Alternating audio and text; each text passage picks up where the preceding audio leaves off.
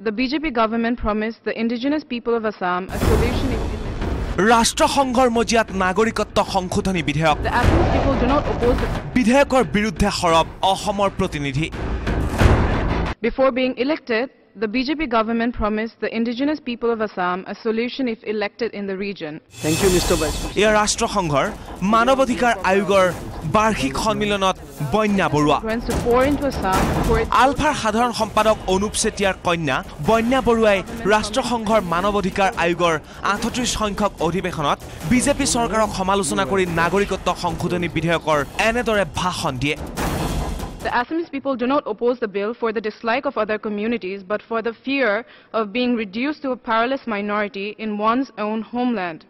After all, in a democracy like ৰাষ্ট্ৰসংঘৰ মানৱ অধিকাৰ আয়োগৰ এই সন্মিলনত চেতিয়াৰ কন্যাৰ লগতে পত্নী মনিকা বৰুৱাইও অংশগ্ৰহণ কৰে India, the problem is like Assam আৰু উত্তৰ পূৰ্বাঞ্চলৰ খিলঞ্জীয়া ৰাইজৰ অস্তিত্ব প্ৰস্তাৱিত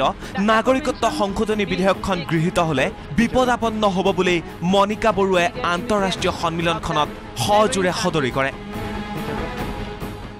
We, the indigenous people of Assam, Tripura and Manipur and other northeastern states have been reduced to a minority due to the continuous influx of illegal immigrants. We do not want to end up a minority in our own land.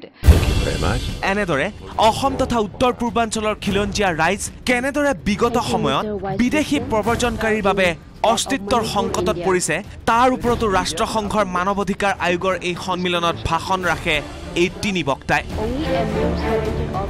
সকলোৰে এটাই দাবী খিলঞ্জীয়াৰ অস্তিত্ব বিপদাপন্ন যদিহে ভাৰতীয় সংসদত গৃহীত হয় নাগৰিকত্ব সংশোধনী বিধেয়ক Discrimination against indigenous people of Assam and northeast states are maintained in very sophisticated form. People of these regions now have given up their sleep for safeguard of their own identity and rights. Biju Kumar ডেকাৰ প্ৰতিবেদন news 18 Assam north east In the northeastern part of India, the problem is